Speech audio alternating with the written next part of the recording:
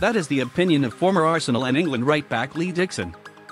Manchester United announced the permanent appointment of Ole Gunnar Solskjaer as manager on Thursday morning.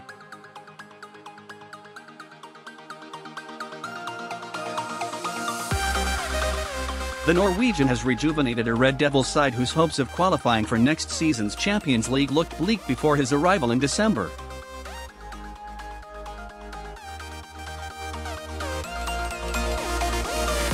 United have kept more than twice as many clean sheets under Solskjaer in the Premier League this term than the game's previous boss Jose Mourinho managed.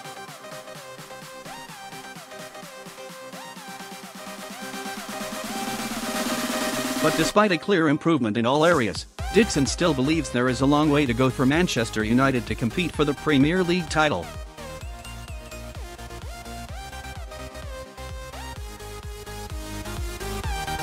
Premier League Today presenter and former Charlton midfielder Matt Holland asked Dixon of United, "Are they in a position, do you think, next season to be able to challenge those two clubs?" And the pundit simply replied, "I don't know."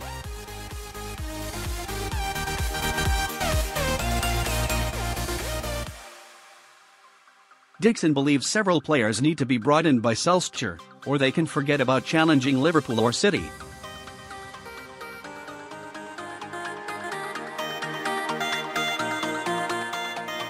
Trending, and it's as simple as that, until he signs 3 or 4 players in the summer, he added.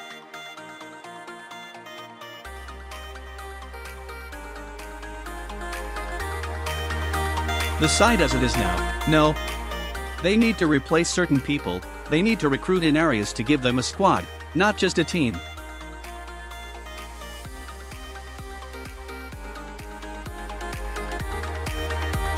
A squad that can challenge. The ideas are there, the brilliant footballers are there, but they're not there completely yet.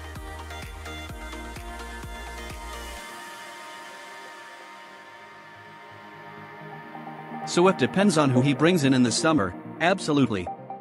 You're always governed by your players, players run the game.